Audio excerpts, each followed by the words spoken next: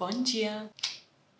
So welcome to the start of week 2 of learning Brazilian Portuguese with Refold, so day 8. I will say that I did take a break over the weekend, so I wasn't studying for Saturday and Sunday. Usually I spend time with friends, my boyfriend, and I just want to focus on relaxing, enjoying the weekend, and not when I'm working during the week. So I did take a break and I'm getting back into it during the week. However, last night I was watching some more videos on pronunciation and some videos from that channel Easy Portuguese just to hear the language more. Not really like official studying, but I do think it helped remotivate me because today I'm very excited to get back into the lessons. So for today's lesson, I have a video to watch first and it's called Hearing New Sounds. So it looks like it's about the sounds of the language, which is interesting because I guess I've been jumping ahead and already doing a lot of work with this kind of stuff because I think I'm just really fascinated with the sounds of Brazilian Portuguese. It looks like we're going to talk about differentiating the sounds of a new language, maybe that are different from our own language, which is good because it's something I really want to dive into because, as I mentioned last week, the sounds of Brazilian Portuguese, especially like the nasally ones, are very different for me and difficult. I was trying last night to follow along with videos and I think it's just going to take time and practice. But let's jump into the video for today and then see what kind of homework we have.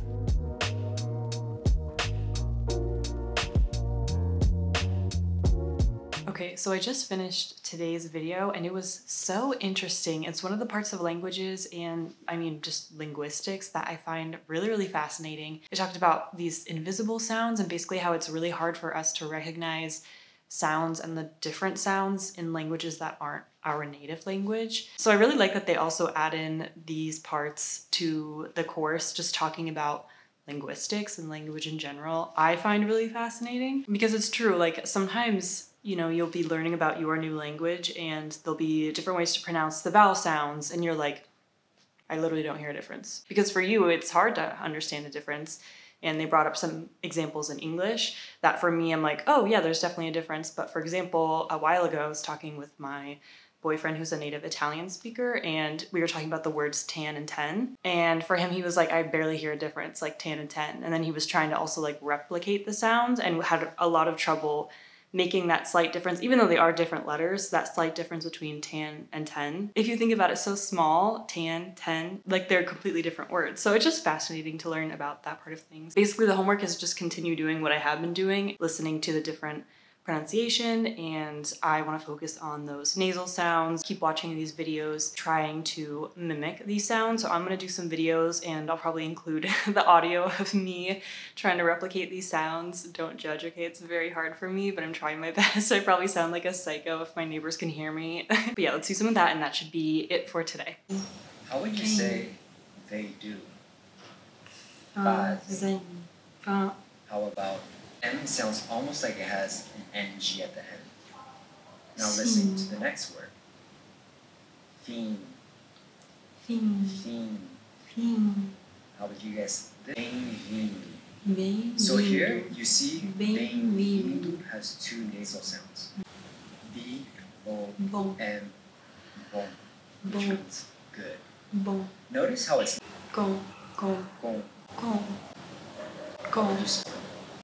Hi everyone, welcome back. It's day 9 and today, based on the title of the video, it looks like we will be focusing on reading and listening. So let's jump into it.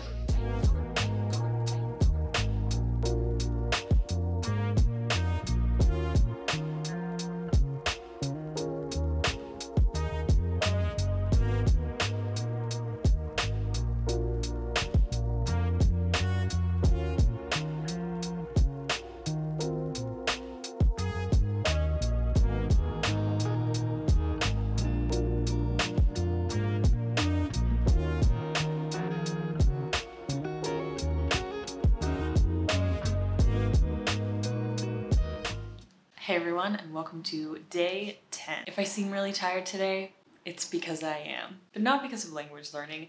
I went swimming this morning and swimming always takes a lot out of me.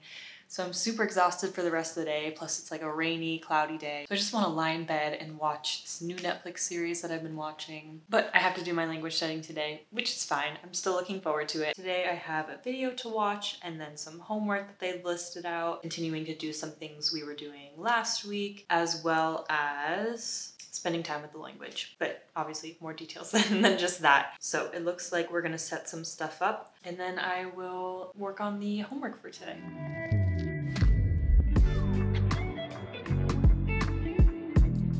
Okay, so just finished today's video, which was a lot of information about how to set stuff up. Like, one thing that's really good is they give you a lot of resources to help with your language learning, like to further incorporate it into your life and make it easier to make it a part of your routine. So we just set up some stuff that you can use, like when you are watching YouTube, when you are watching Netflix, to just make it easier to make it like an active study session. And I think they brought up some interesting points about watching shows that are originally in the target language that you're learning, just because they were explaining how, like, a lot of times the dubs and the subtitles don't necessarily match up, which can be frustrating. And I personally don't like watching dubbed content that much because I just hate like watching like their mouths don't match up with what they're saying.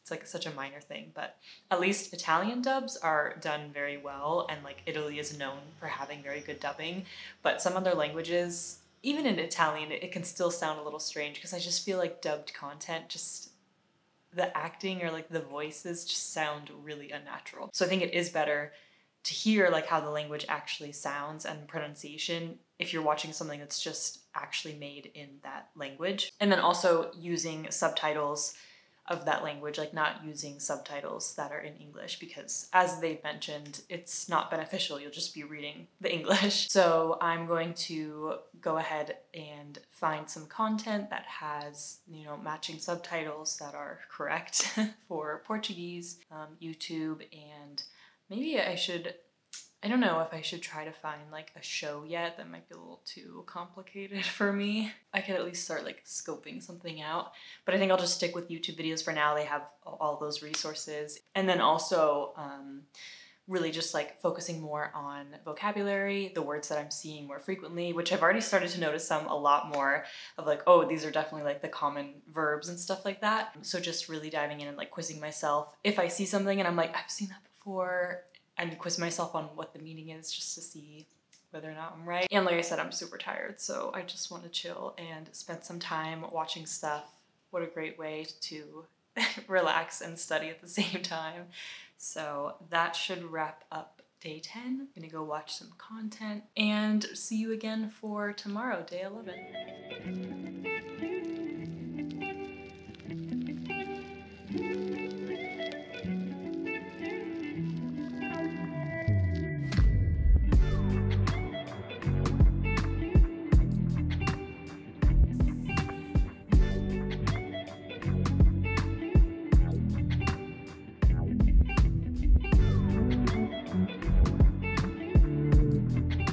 Good morning and welcome to day 11. Feeling good this morning, curious to see what today's lesson is about, so let's get into it. It looks like today we're doing a deeper dive into pronunciation, just things that I have been working on already just because of my own personal curiosity. So let's watch today's video.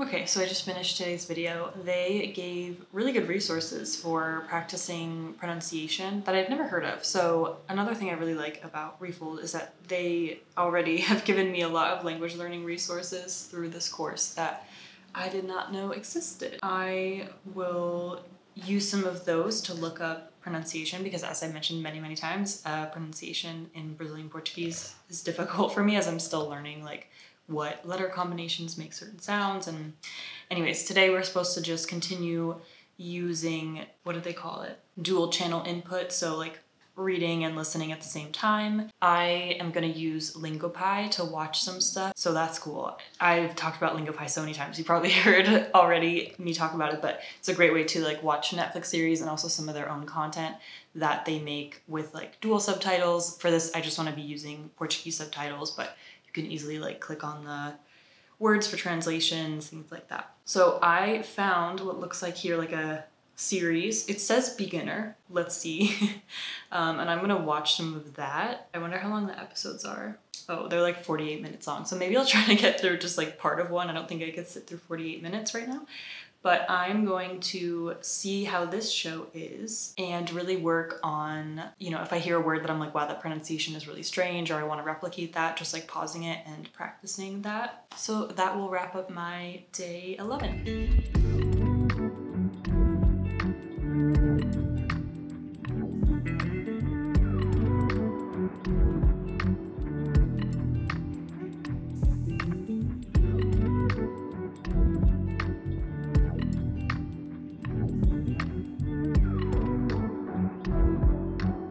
Hello and welcome to day 13. Now I know you may be thinking, wait, isn't it supposed to be day 12?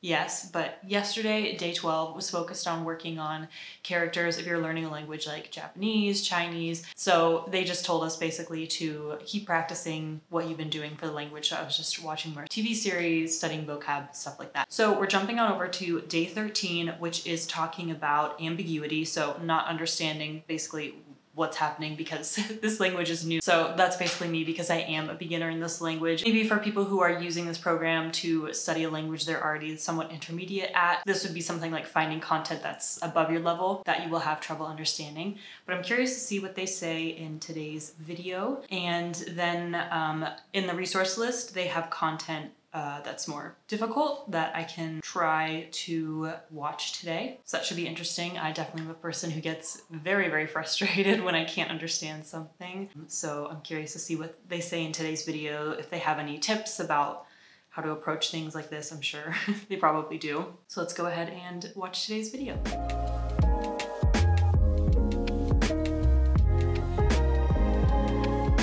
Today's video topic was very interesting and something that I struggled with a lot. A few years ago, I made a video about getting in the right mindset to learn a new language, and it talked about the difference between a fixed and an open mindset. And I explained how for a lot of my life, I've had a very fixed mindset, and in some ways I still do. If you have a fixed mindset, usually you like to be good at something like right away. It's really hard for you if you're not immediately good at something or you don't immediately understand something, and it makes you obviously not want to follow through with it. And I definitely used to be like that, and at times still am. Like, for example, yoga.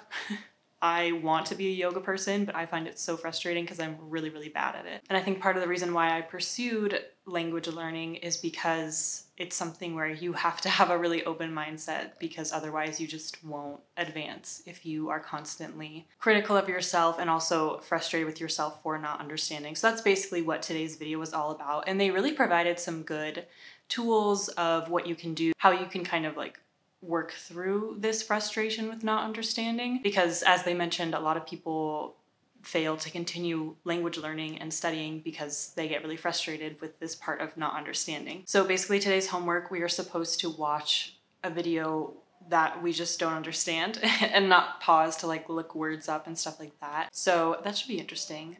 Basically, it's just a way to train yourself with like being okay, being uncomfortable, not understanding, and like how you can balance that with some content that you do understand, some really easy content, and then also at times just being fine with not understanding. Because I think it's true, like when I first got to Italy and my whole class was in Italian, it was full immersion, I was so mentally tired after every class. But after obviously like weeks of every day for 4 hours a day hearing Italian, it really does like your brain just, obviously you're actively studying the language, but your brain really does like absorb and understand a lot more than you think. So I'm curious to keep going with this immersion stuff with Portuguese and watch a video that I don't understand. Again, they have a resource list, so I'll pick one of those, and I'm curious to see how that goes. So I'm gonna go ahead and do that, and then I will see you tomorrow for the end of week 2.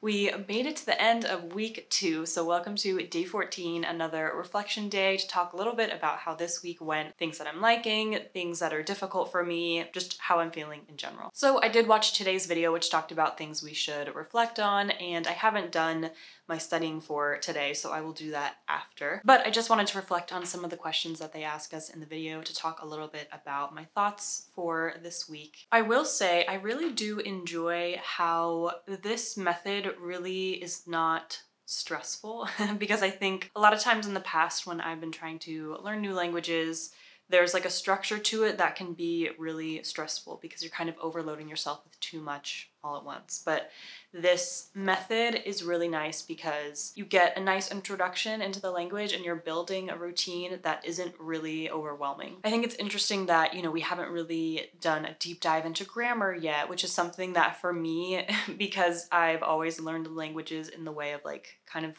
starting with grammar right from the beginning, there's part of me that's like, when are we gonna learn grammar? How am I gonna understand grammar? Because I think I'm at the point where I'm starting to recognize a lot of verbs, for example, and I'm kind of wondering how they conjugate and things like that. So I'm curious to see, I'm sure at some point we're gonna go over grammar, if not this upcoming week, maybe the next. So I'm curious to see how that is introduced into the routine. It's definitely been nice finding YouTube channels and shows that I'm starting to enjoy, because then I always have some content that I can immediately go to for my study sessions. And it's always interesting to see just how much I can figure out from my combination of some Spanish and Italian knowledge. As far as vocabulary goes, I still want to keep working on pronunciation. I think that it is getting better and I found a lot of really good resources to help practice some of these sounds. I definitely still find myself getting frustrated when it comes to not understanding. So the whole thing they talked about ambiguity, I'm a person who gets very frustrated with that. So it can be hard to watch content that I don't understand. As far as the part of my studying that could be improved, I just want to spend more time, and also I would love to use LingoPie some more so I can keep track of the vocabulary words that I'm learning and go back to them and review them. I think I need to get better at doing a mix of content that is easier to understand and a little bit harder. You know, I don't want to go too easy on myself and just watch stuff that of course I understand, but I also don't want to keep watching stuff that's like too difficult and then make myself frustrated. Like, there just has to be a balance there. So I'm still figuring that out. I think it's interesting because it has made me more confident in my Italian. Like, it's really funny because these last 2 weeks, I've suddenly felt way more confident with my Italian when I'm speaking to people, which is nice because when I'm watching a video in Brazilian Portuguese and I'm not understanding anything, and then I go watch a video or like a vlog on YouTube where someone's speaking Italian super fast, you know, they're a native speaker, and I'm able to understand everything. It makes me so happy because I'm like, wow, but look at me, like I can understand so much Italian. So one day I know I could get there with another language, you know, whatever it may be. I don't know, that is a nice side effect as well, I guess. Yeah, I think it makes things feel more achievable, more possible, I guess. But yeah, I'm excited to see where we go next week. I feel like they gave us a lot of really good tools to use this week. And as always, if you are inspired and you also want to try Refold, I have the link in the description below. They have a really good refund policy. So if you really, for some reason, are like, this is not helpful for me, whatever, they do have 100% money back guarantee. So if you really are not liking it, but you're like, I don't know, I'm a little too afraid to try, you can at least try it. And like I said, they're very nice. But I found it really helpful. It's a really nice way to learn a new language.